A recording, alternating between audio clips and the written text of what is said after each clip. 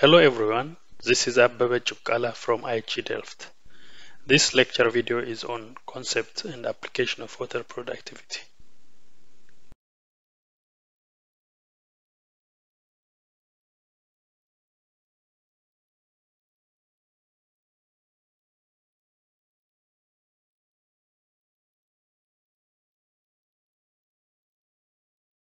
Globally, the demand for food, feed and fiber is increasing. The competition for finite water and land resource is also rising. On the other hand, climate change is affecting water availability,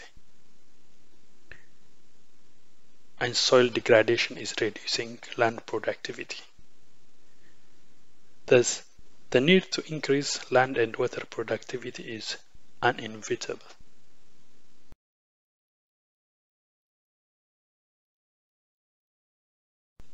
Water productivity is defined as output per unit of water consumption. The output can be expressed as biophysical, which is biomass, grain, meat or protein.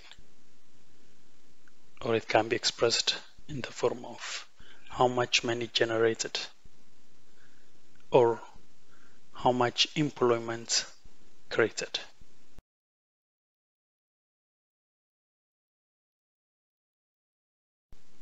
Water consumption refers to the seasonal water use, which is the sum of transpiration plus evaporation of the soil water and interception from the start to the end of crop season. It consists of beneficial fraction, which is transpiration, and non-beneficial fraction, which is evaporation. The seasonal water consumption can also be separated into the green and blue water consumption. The green water consumption is evapotranspiration from green water, which is effective precipitation in the crop root zone. The blue water consumption is evapotranspiration from the blue water, which is effective irrigation in the root zone from surface water or and groundwater source. If there is shallow groundwater, the fraction of blue water consumption can also take place from capillary water joining the root zone.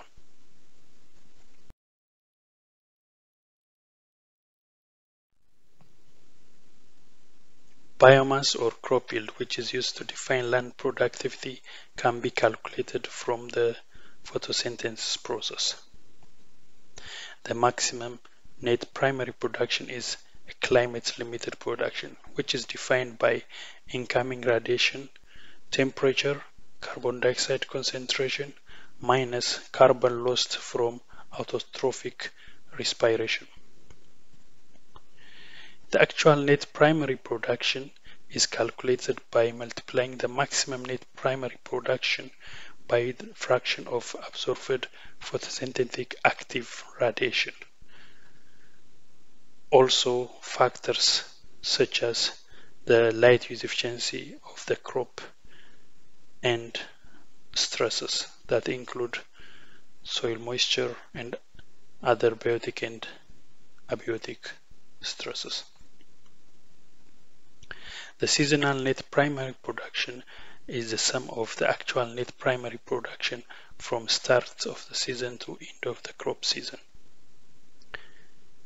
Above ground biomass is derived from the seasonal net primary production by first correcting the net primary production using the moisture content of the fresh biomass, then multiplying by the light use efficiency factor, which is the ratio of light use efficiency of the crop that the biomass is going to be calculated over the light use efficiency of the crop where the NPP is derived from, which could be often the C3 crops.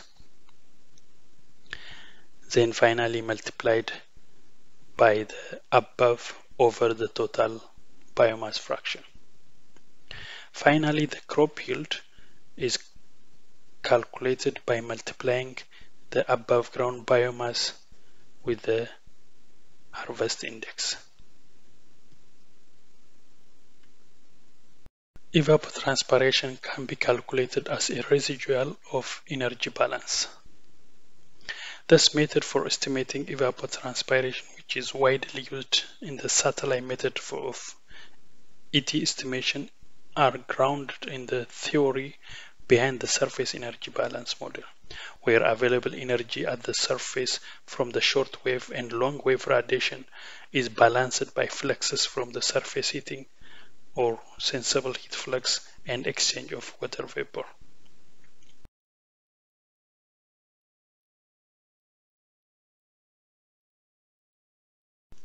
Many applications of water productivity concept can be listed. It can be used to compare productivity of water resources across space and time. That is, in different parts of the same system or in a river basin. It can be used to compare productivity of water in different sectors, example agriculture versus other possible use of water, such as industry. The concept can be used to compare the performance of a system with others or with the same system over time. The good example is irrigation scheme. It can help to assess progress against strategic goals such as Sustainable Development Goals 6.4 and 2.3, which are related to water use efficiency and productivity. The concept can be used to assess impact of interventions. For instance, to examine effect of irrigation strategy, method technology on water productivity and land productivity. To assess the general health of a system by comparing with the reference or benchmark which are set to a certain crop, to a system or in a region.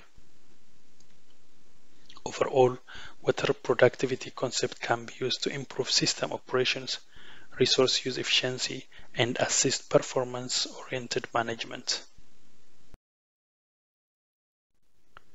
The key principles for improving water productivity across scales under rain-fed or irrigated conditions include primarily increase the marketable yield of the crop per unit of water transpired, and reduce all outflows, example drainage, seepage, and percolation, if this water is of no use downstream, or if it generates further pollution, for instance due to geological salt leaching, and also decrease evaporative outflows other than the crop stomata transpiration, and increase the effective use of rainfall, stored water, and water of marginal quality, such as recycled wastewater and brackish water. Thank you very much for listening to the video lecture.